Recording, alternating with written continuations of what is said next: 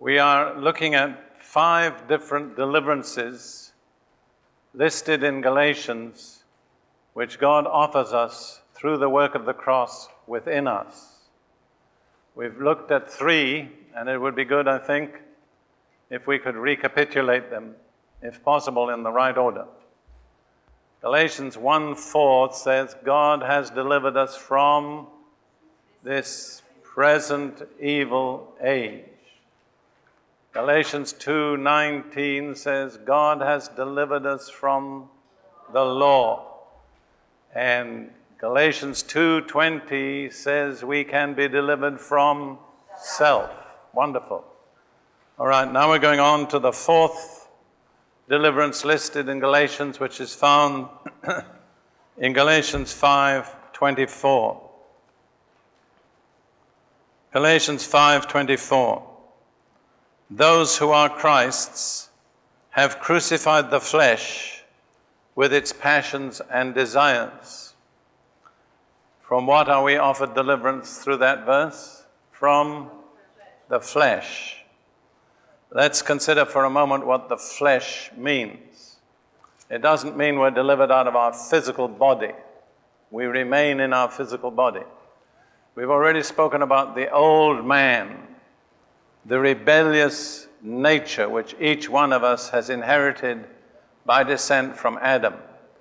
Well, I would say the flesh could be interpreted as the way the old man expresses itself in us and through us.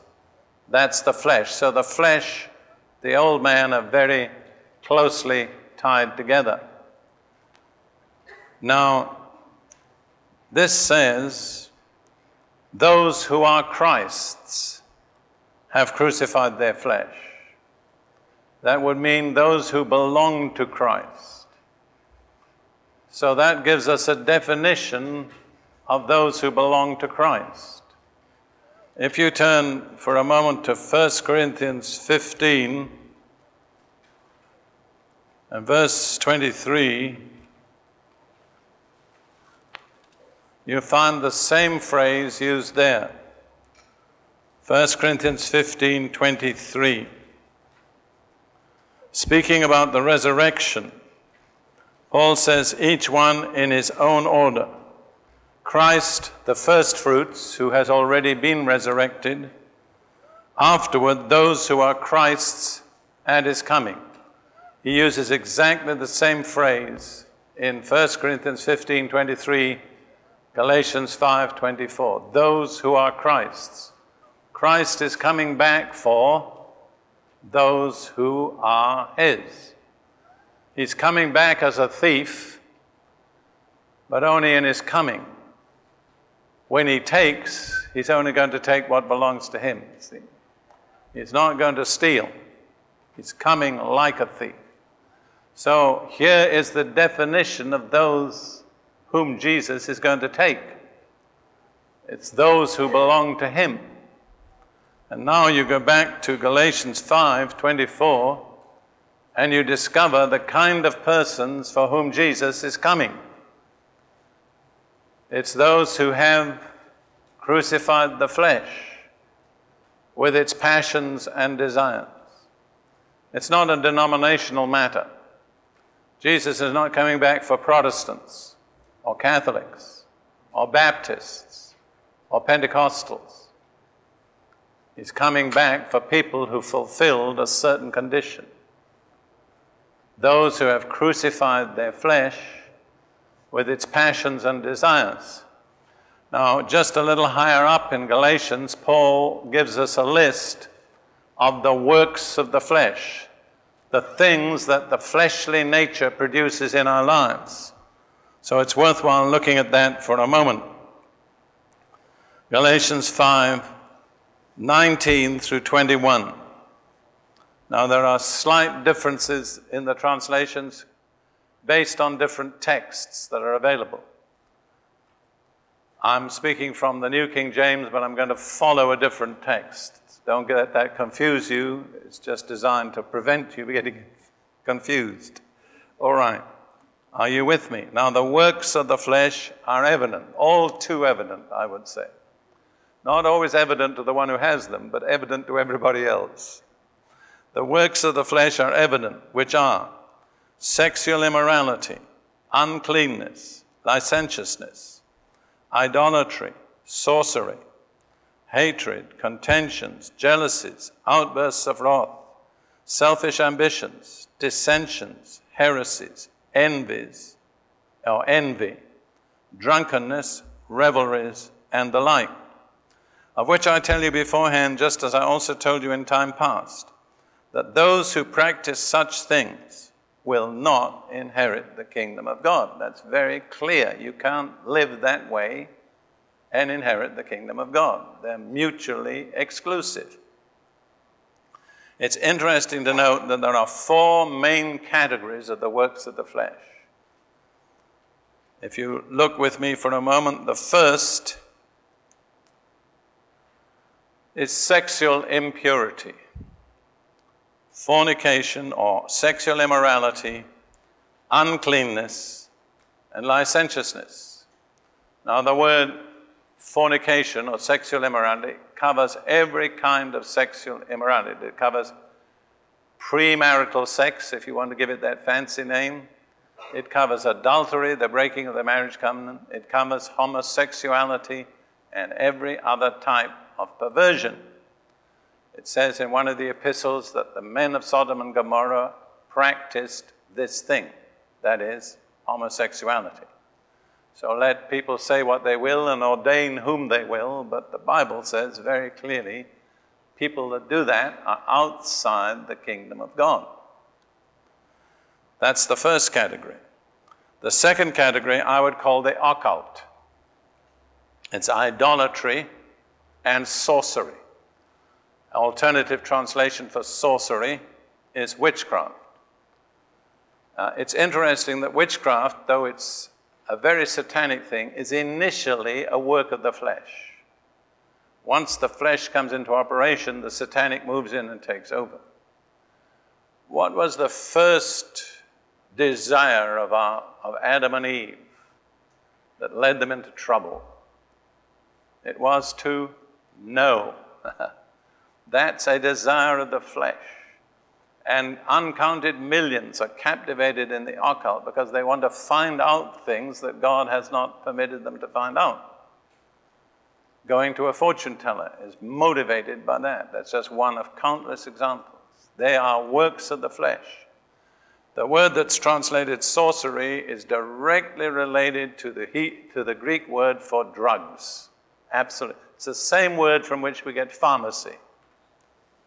And so the whole drug cult is sorcery. It's the occult. And those who practice those things, outside the kingdom of God.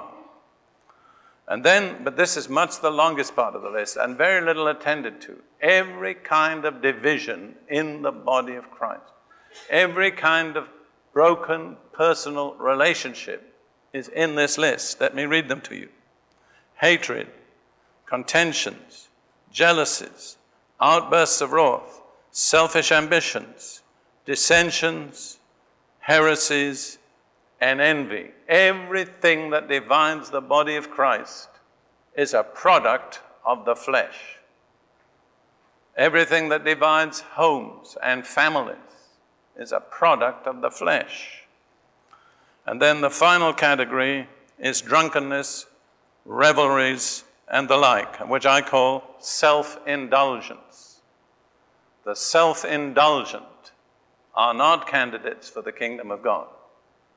Overeating, over-drinking, over-indulging your physical appetites excludes you from the kingdom of God. So that's the list. That's what the flesh produces. You can search in vain for anything good. Nothing good ever comes out of the flesh. It is incapable of producing good. What is the key word that I gave you for the old nature? Anybody? Corrupt, that's right. Corrupt. And anything the flesh produces is corrupt. It cannot produce anything good.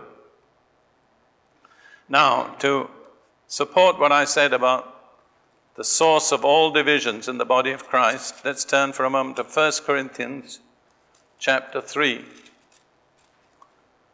Paul's writing to the Corinthian church, and he's telling them they're carnal. You understand that the word carnal is the same as fleshly. If you speak any of the Latin languages, you'll recognize the word. Carne in Italian is meat. French for flesh is chair, if I remember rightly. So whatever those words are, it means fleshly. You're in the flesh. In other words, it's your fleshly nature that's controlling you. Now, some theologians have said that Paul called the Corinthian Christians carnal because they spoke so much in tongues. Mostly those are the theologians that don't speak in tongues. However, it's not what Paul says. What is the mark of carnality? Here it is. For you are still carnal. For where there are envy, strife, and divisions among you, are you not carnal and behaving like mere men? For when one says, I am of Paul, and another, I am of Apollos, are you not carnal? What is carnality? It's division. It's following fleshly leaders. So one says, Lord forgive me, I follow Luther. Another says, I follow Calvin. Another says, I follow Wesley. That marks them out as carnal. Now, you can receive the teaching of those men and thank God for it. But if you become a follower of men, it's carnality. See, what the problem was not speaking in tongues.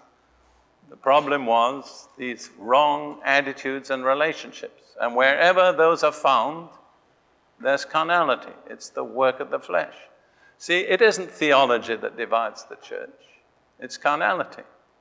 Now, people can use theology in a very carnal way, but it's the carnality, not the theology, that's the root of the problem. And there's only one solution. Tell me what it is. The cross, that's right. Where people are not willing to submit to the cross in their lives, there will be division, and strife, and envy, and jealousy, and pride. All right. Now,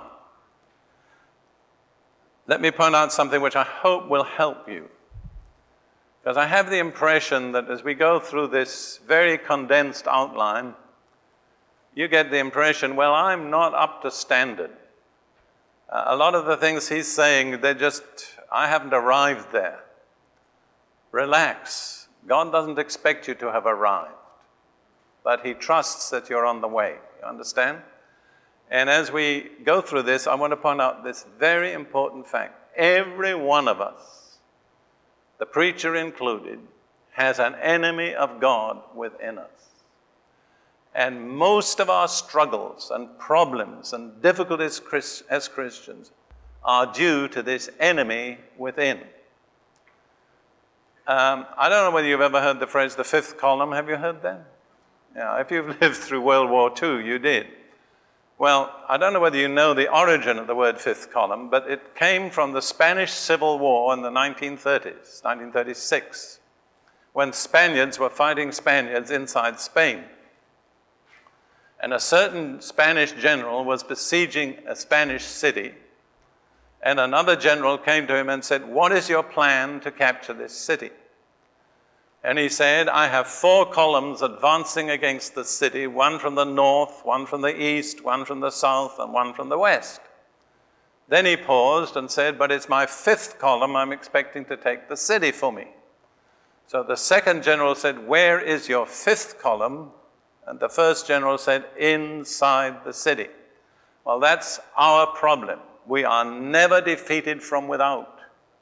The church is never defeated from without. The church is undefeatable except by the 5th column, the enemy inside. And every one of us has an enemy inside. It's the flesh. Let's look at what Paul says in Romans 7. Why I'm saying this is I don't want you to feel guilty if you discover you have a struggle.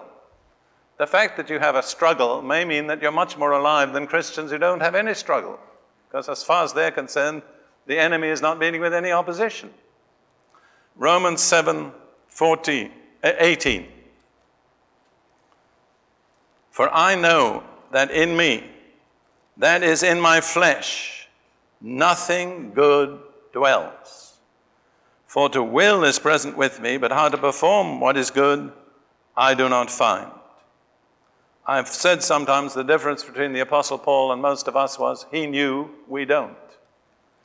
He said, I know that there's nothing good in my fleshly nature. I cannot expect any good to come out of it. And no matter how hard I want to do what is good, I'm faced with this continual struggle of something inside me that doesn't want to do what is good. None of you ever had that problem, have you? No. All right. When you I better be serious. All right. Let's go on. Romans 8, verses 6 and 8. But what I want you to see is the problem, in a sense, is a good sign. And let me tell you, Paul was not an immature Christian when he got to Romans chapter 7. He was on the threshold of Romans chapter 8. And you'll never really get into Romans chapter 8 till you've learned to deal with your flesh. All right, Romans 8, verses 6, 7, and 8. For to be carnally minded, that is, to think the way the flesh thinks, all right? To let your fleshly nature control your thinking.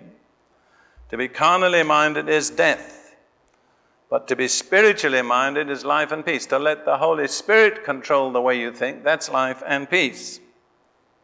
Because the carnal mind is enmity against God. What against God? Enmity. For it is not subject to the law of God, nor indeed can be. There is no way to bring your fleshly nature into obedience to God. It will never obey God. Accept that fact. Don't try to make it obey God. Don't make it religious. Don't try to take it to church and sit long hours in meetings and go through a lot of religious exercises trying to make your carnal nature obey God, because it won't do it. It can't do it. It is incurably corrupt, and it is a rebel to the roots. So what is the remedy? We've all looked at that. It is what, in one word? Execution. That's right. God's solution is execution. Shall we say that? God's solution is execution.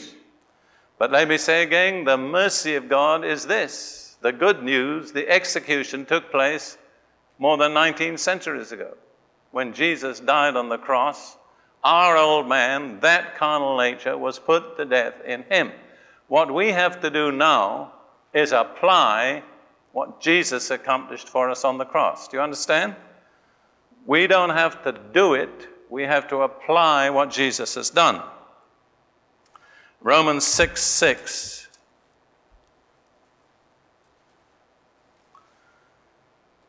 Knowing this, and again, I have to say, the problem with the contemporary church is most Christians don't know it. Knowing this, that our old man was crucified with him. That's a historical fact. It's true whether we know it or not, whether we believe it or not. But when we know it and believe it, it works in us. Do you understand? I hope you do. Knowing this, that our old man was crucified with him, Jesus, that the body of sin might be done away with, that we should no longer be slaves of sin. The translation "done away with," I think, is a little misleading. Because I don't believe as long as we are in this life, we're ever going to come to a total end of our carnal nature. It can be put out of action. It can be rendered ineffective. I have met people who believed they were totally delivered from the flesh, but I wasn't convinced. After that, they didn't get angry. They just had righteous indignation. But I think that's hypocrisy myself. As I understand it, the flesh can be rendered ineffective. It can be made incapable of doing what it would like to do, but it cannot be eliminated in this age. That's another reason for looking for another age, you see? All right. Then Paul says in Romans 6:11, likewise you also reckon yourselves to be dead indeed to sin. Notice the order. Verse 6, you know it. You know it from Scripture. But verse 11, you reckon it. You apply it to yourself. You say, my carnal nature has been crucified. Let me give you these 3 simple words, which may help some of you. I'm sure some of you have heard this before. 3 F's. Fact, faith,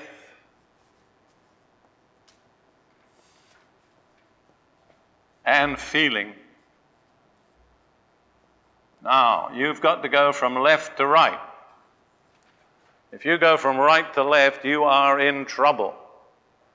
You do not begin with your feelings.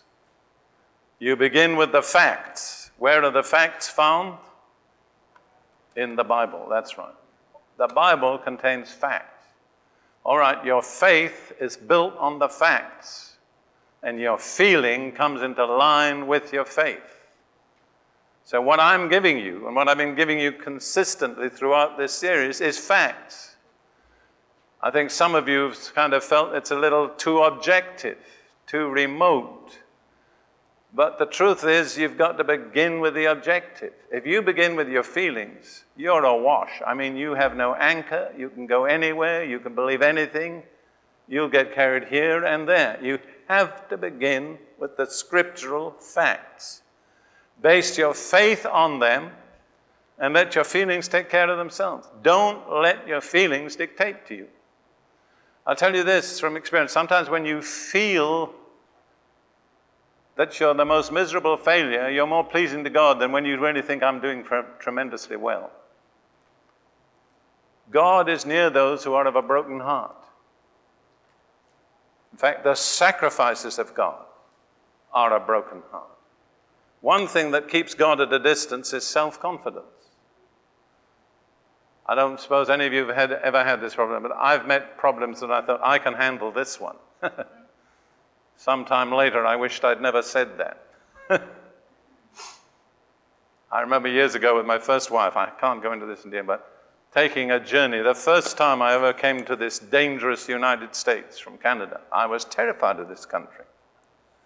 I mean, I heard there were freeways that you couldn't drive less than 40 miles an hour. That frightened me. So we planned our route from where we were in Ottawa to Lima, New York, to avoid all freeways. Succeeded and arrived safely. So when we were starting off back to Canada, Lydia said to me, I think we better pray. And I said, there's no need to pray. Oh, God, I've never said that again. Never. We got on the freeway. We thought we could handle it. Well, the exit signs on freeways in the United States are different from those in Canada. So we passed the right exit, and the next exit was 57 miles further on. So we had to drive 114 miles, got off at the right exit, and then the car broke down. I won't tell you the rest of the story. I have never again said there's no need to pray. Never. I learned that lesson. Now, let's look at how we apply the provision. 1 Peter chapter 4, verses 1 and 2. These are verses I pondered over for years. And then I think the Lord showed me the answer, which I'm going to share with you. All right. 1 Peter chapter 4, verses 1 and 2. Therefore, since Christ suffered for us in the flesh, arm yourselves also with the same mind.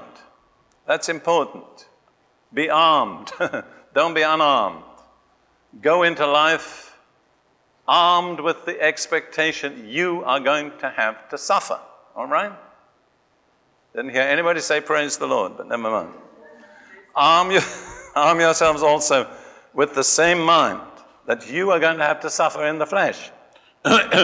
For he who has suffered in the flesh has ceased from sin, that he no longer should live the rest of his time in the flesh for the lusts of men, but for the will of God.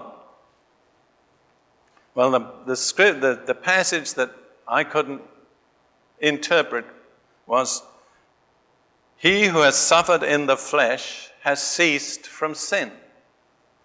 Because I said to myself, well, I thought all the suffering took place when Jesus died on the cross, and I can't add anything to what he did. I can't suffer extra. He's already suffered. But I came to see that the suffering is in crucifying your flesh. You remember what it said at the beginning? Those who are Christ's have crucified the flesh with its passions and desires. Now, crucifixion is not painless. And I don't believe it's painless for any one of us to crucify our flesh. It means, in a certain sense, you've got to drive the nails in and put yourself on the cross. Now, I use a sort of familiar, simple example that's not from real life, but could be. We take a Christian young lady in her early 20s who is committed Christian, wants to serve the Lord, but a man comes into her life who claims to be a Christian and goes to church, but really he only goes to church in order to be with this young woman. And he says he wants to marry her.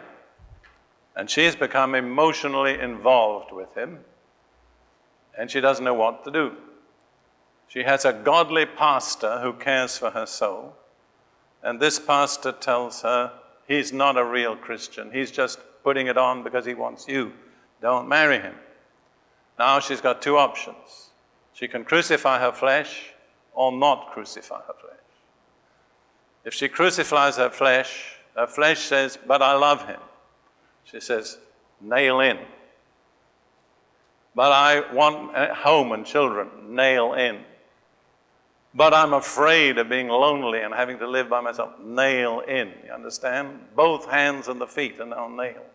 That's painful. But it doesn't last long. After a little while, she's free, she's happy, and in due course, the right man comes along. But suppose she refused to crucify her flesh. What happens? Well, it's an all too familiar story.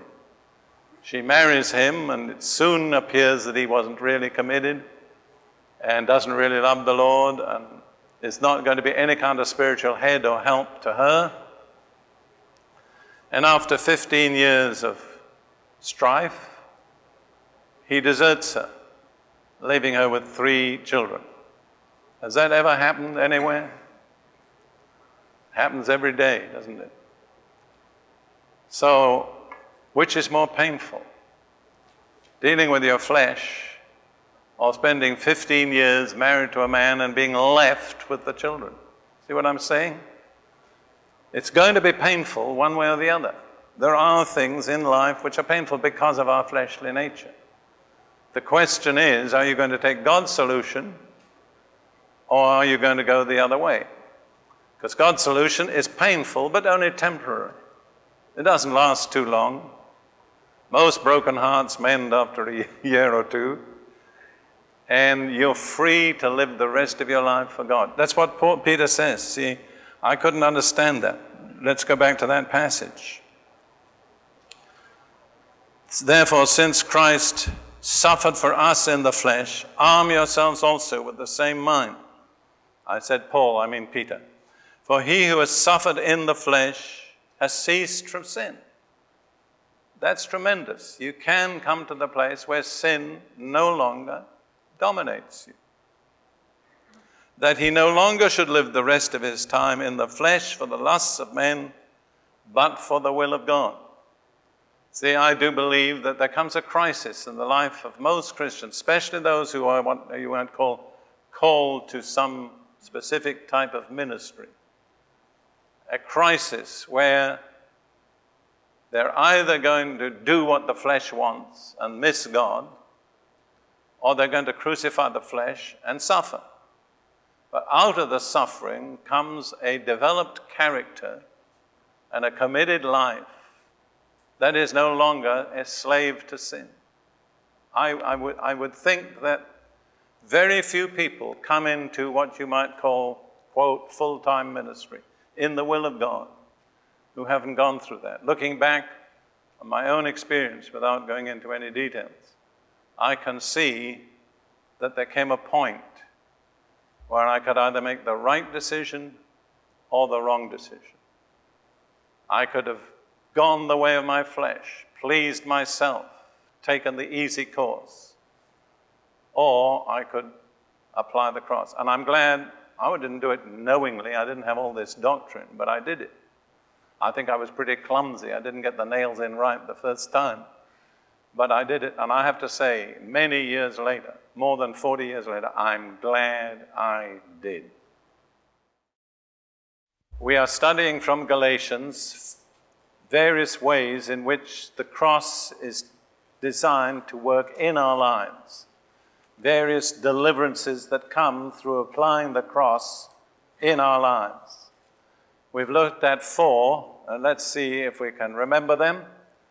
The first one was deliverance from this present evil age. The second, from the law.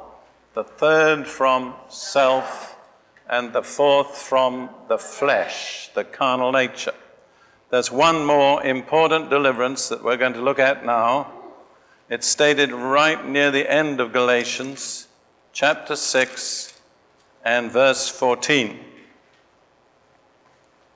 Galatians 6:14. Paul has been writing about people who want to boast or glory in certain religious accomplishments, which we won't go into. And then he comes to this tremendous statement: God forbid that I should glory or boast except in the cross of our Lord Jesus Christ, by whom the world has been crucified to me and I to the world. What is the deliverance from there? From the world. That's right. The cross has come between the true Christian and the world. When the world looks in the direction of the Christian, he sees a corpse on a cross, which is not attractive. When a Christian looks in the direction of the world, he sees the same thing, a corpse on a cross. There's nothing to attract him. There is a complete line of separation marked out by the cross. Now, we need to consider what is meant by the world. This is very, very important. You remember I gave you the 2 words. I better do them again, I think. One was the word for, which was what? Age, that's right. The other was cosmos, which is, sociological, that's right. Let's put that up, even if it takes a long while to write. But it is the world. That's in quotes. Now, worldliness is one of those phrases that Christians use to attack other Christians with, just like legalism. So I don't want to be guilty of that if I can help it. I want to give a specific definition to the world as used in the New Testament. Now, there are other uses of this phrase elsewhere in the Bible, but we're not going to go into them because time does not permit. As I've said already, it's a sociological concept, and my personal definition is simple. The world consists of all those people who refuse the righteous government of God in the person of Jesus Christ. There was a parable, maybe we should read it, in Luke 19. The parable of the minas, or the pounds. Luke 19. We only read the beginning of the parable. Beginning verse 12 of Luke 19. A certain nobleman went into a far country to receive for himself a kingdom and to return. This is a picture of Jesus leaving this earth, going to his Father in heaven and waiting till he's come back to take the kingdom. So he called 10 of his servants, delivered to them 10 minas, and said to them, do business till I come. But his citizens hated him and sent a delegation after him, saying, we will not have this man to reign over us. That's the world.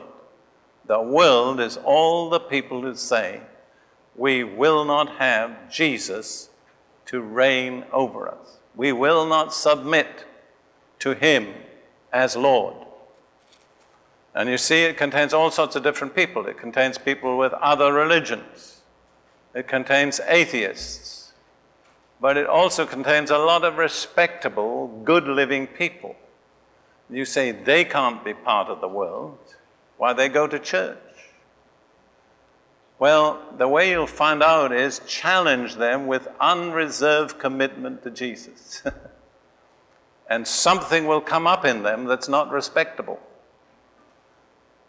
And this religious veneer will be removed, and you find there is a rebel inside. It's a religious rebel, it's a good living rebel, it's a respectable rebel, but it's just as much of a rebel as a communist or an atheist or a Muslim.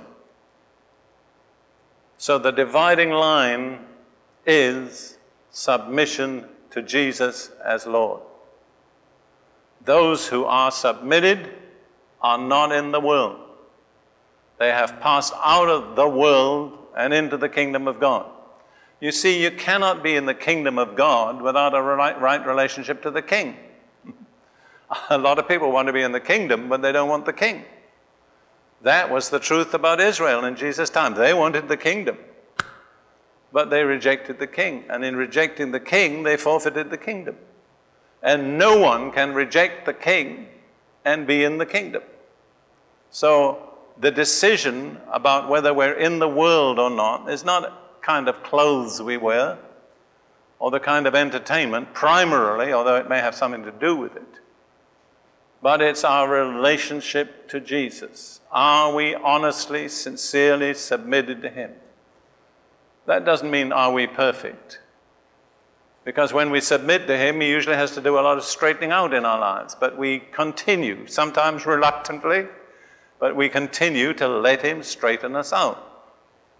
We don't always enjoy it, but there's one thing about it, it's better than the alternative. Now, I was totally of this world when the Lord met me, or when I met the Lord. I mean, I wasn't religious, I didn't care about religion. I was a philosopher. If you've ever met them, they're strange people, anyhow. But God, in one night, just yanked me out of the world and dumped me into the kingdom. I didn't have any doctrinal knowledge, but I had met Jesus and surrendered to him. And I've had lots of struggles, believe me, as many as any of you, and more than some of you, because I've lived longer.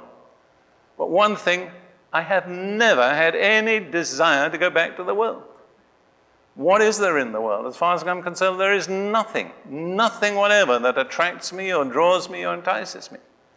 It may not always be easy in the kingdom, but it is incomparably better than being in the world. That's my view. I mean, I came out in one night, and I give God all the glory. I have never for one moment wanted to go back. It wasn't doctrine. It was Jesus. I had met someone who commanded my loyalty, my obedience. So that's what the world is. Now, I'll just give you one other scripture to confirm that. 2 Peter chapter 3, verse 6, when we have to read verse 5. Peter is talking about the judgments of God upon the world. And he says in verse 5, for this they, certain people, are willfully forget that by the word of God the heavens were of old and the earth standing out of water and in the water, by which, that's the word of God, the world that then existed perished, being flooded with water. The world that then existed. Now the earth didn't perish, the universe didn't perish, the solar system didn't perish. What perished was a certain cosmological sociological, just let me say that right, not cosmological, sociological order, the order of men before the flood. What was their problem? They were not submitted to the righteous government of God. And God did away with them in one very brief, comprehensive judgment. And Peter says, the world that then was perished. But now a new world order has come into being. It's different in many respects, but it has one thing in common with the world before the flood. It is not subject to the righteous government of God. And God doesn't offer any alternative governor. It's not Jesus or, it's Jesus or nothing. All right, now let's look at some of the things that the New Testament tells us about the world. They are, I think, frightening, and I think they've largely been ignored in the contemporary church, at least in this nation and in most of the Western world. 1 John 2, 15 through 17. Some of this is old-fashioned, but it's still true. 1 John 15, do not love the world or the things in the world. Now, we have to be careful. That doesn't mean that you're an enemy of sinners. God loved the world, and he gave his Son for it. But we're not to love the world order and the way it lives. You understand? We cannot be friends with the world and friends with God. If anyone loves the world, the love of the Father is not in him. That's perfectly plain, isn't it? There's no problem theologically about understanding that. For all that is in the world, the lust of the flesh, the lust of the eyes, and the pride of life is not of the Father, but is of the world. Everything that's in the world's motivations, attitudes, ambitions, desires, standards, priorities, is not of the Father, but is of the world. You know, there are the three basic temptations. I'm sure you've heard this. The lust of the flesh, the desires of the physical body, the lust of the eye, covetousness, and the pride of life. Here I am, no one tells me what to do. They were operative in the Garden of Eden. The tree was good for food, lust of the flesh. It was attractive to the eyes, lust of the eyes, and it was designed to make them wise without God, the pride of life. Jesus likewise encountered the same three temptations in the wilderness. Make these stones bread, the lust of the flesh. Cast yourself down from the pinnacle of them with the pride of life. Do something to demonstrate how great you are without the Father. And what's the other one? The lust of the eyes. Satan showed him. Sorry? Yes, that's right. Thank you. Satan showed him all the kingdoms of the world and the glory of them. Said, you can have it all on one condition. Just bow down and worship me. What I want to point out is that Adam failed. Jesus, the last Adam, won. It's interesting because Adam failed in a perfect situation. Jesus won in a desert when he was fasting. Thank God Jesus won. He has defeated those temptations. Those temptations make up the nature of the temptations of the world.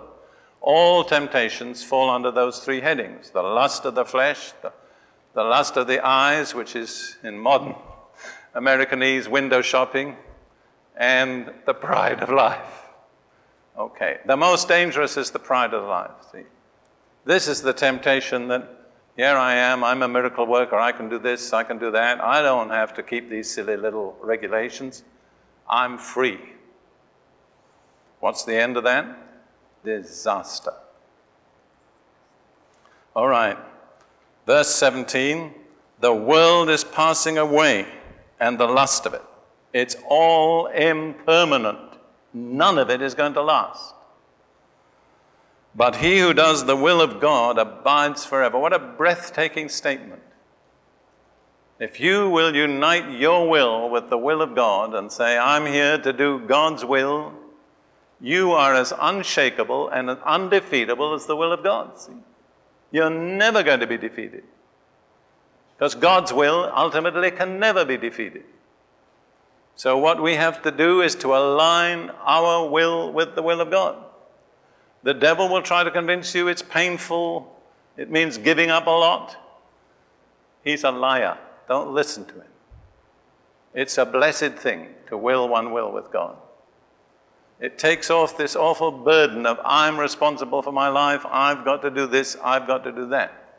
You can roll the burden upon the Father, and He will take care of you.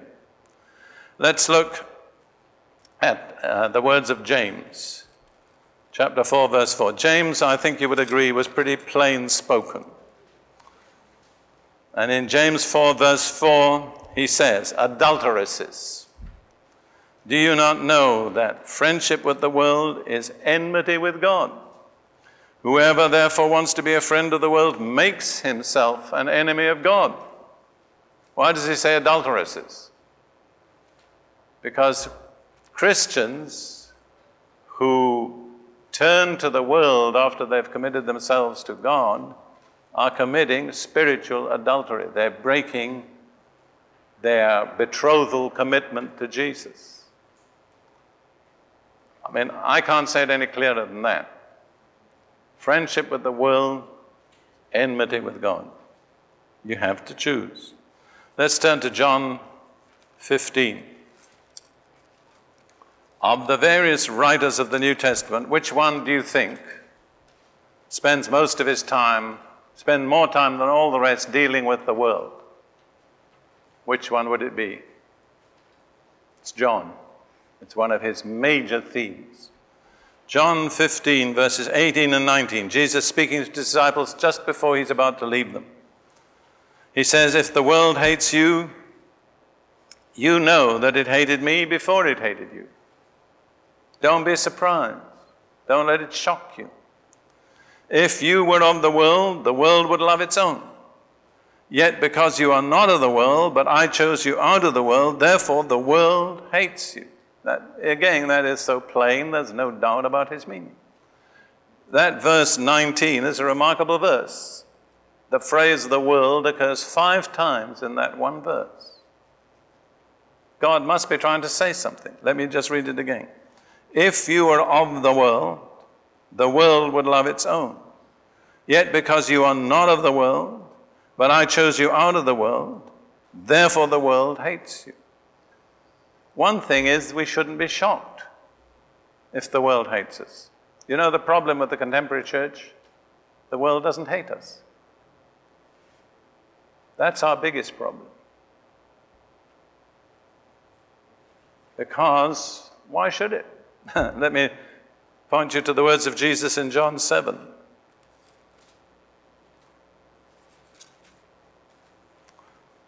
Speaking to his brothers who were unbelievers and rejected him.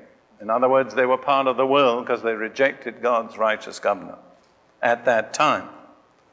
Jesus said, the world cannot hate you, but it hates me because I testify of it that its works are evil. So as long as you're part of the world won't hate you. But if you are separated from the world and bear witness to the truth of righteousness, the world will hate you. So as I say again, I really think the problem with contemporary church in this nation, the United States, and in most Western nations, and I'm not excluding other nations, but I'm not so familiar with them. Our problem is the world doesn't hate us. Why should we? We don't embarrass it. It feels perfectly comfortable with us. Somebody said there are so many million born again, quote, born again Christians, 40 million, 50 million. If that were really true, the world would feel the impact. But actually 40 or 50, quote, 40 or 50 million, quote, born again Christians really don't impact the world. The world shrugs its shoulders and says, let them carry on. I think those of you who are from Europe would agree. In most European nations today, Christianity is regarded as something remote from the past, an anachronism. It has buildings here and there, but it doesn't really say anything to contemporary life. They're not against it. They don't respect it. They're not concerned about it. They just go their way. They're not impacted.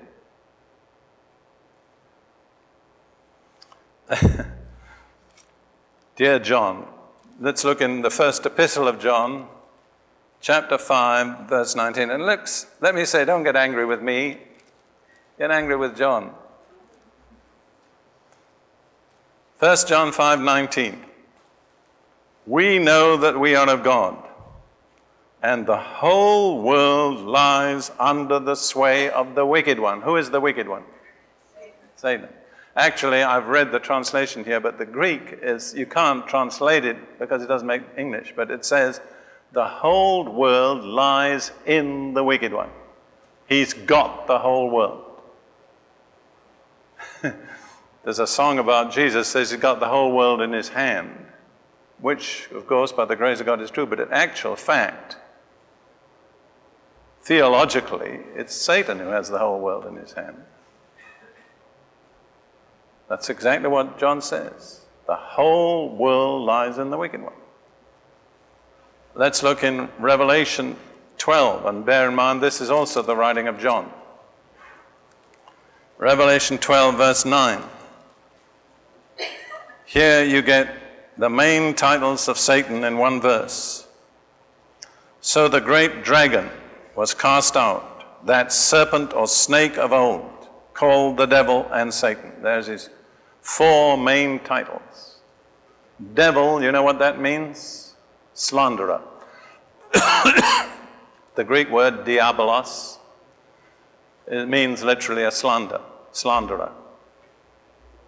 And the Latin languages again retain the word diabolo, diable, etc. Satan means the enemy, the resistor, the opposer. He's a dragon, a great, monstrous, frightening creature, but he's also a little snake. So if he can't overpower you, he'll sneak in through the drain hole. See? And what does he do? This is a breathtaking statement. He deceives the whole world. The whole world is deceived by Satan. If you take those various statements about the world, I think you have to acknowledge that as committed Christians, we have no place in the world. We do not belong there. So we have to be delivered from the world's deceptions. And I've given just a little list of the forms that the deceptions take, but it's far from complete. We have to be delivered from the world's opinions, from its values, from its judgments, from its pressures, from its enticements. We cannot allow any of those to dictate our thinking. We have to be changed. What's the greatest single pressure of the world? The greatest single channel of the world's pressure in contemporary America? Without one word, television, for sure, absolutely. I'm not saying all television is wrong, but basically 90% of the time you have your television set on, it is channeling the world into your home. There's just no doubt about that. It is a remarkable demonstration of witchcraft, if you know what witchcraft is. It entices, it manipulates. Take just the advertising system. What's the aim of advertising? To make you want things you don't need and buy things you can't afford. And why do they do it? Because it works. Why do they spend billions of dollars on advertising? Because they get more billions back. If it didn't work, they wouldn't do it.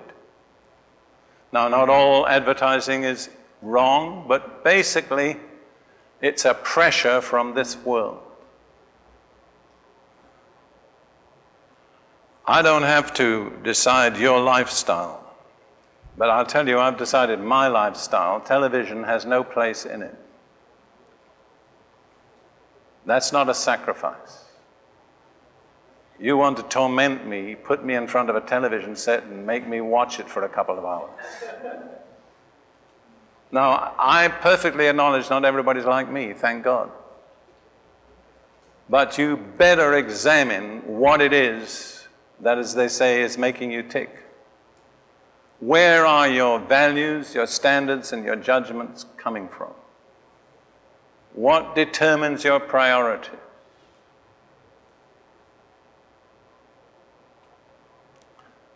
There's only one way out from the system of the world. It's an old-fashioned word that has dropped out of many religious vocabularies. It's repentance. There's no other way. Let's look at just two scriptures. Mark chapter 1 and verse 15. These are the words of the forerunner who came to introduce Jesus. He said, "The time is fulfilled, the kingdom of God is at hand." Remember, God's purpose in the gospel is to bring his kingdom in. What do you have to do to get into the kingdom? What's the first word?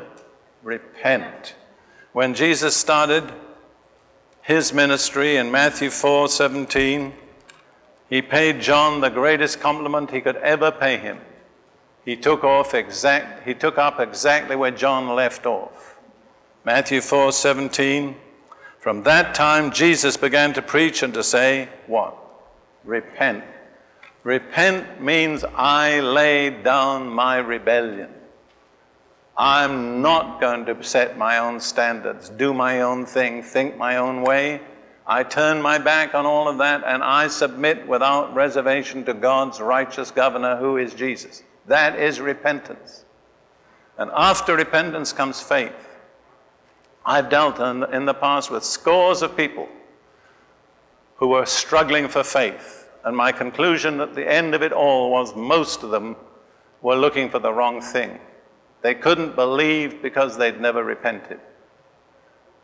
There is no valid scriptural faith in the gospel apart from repentance. It's repent and believe.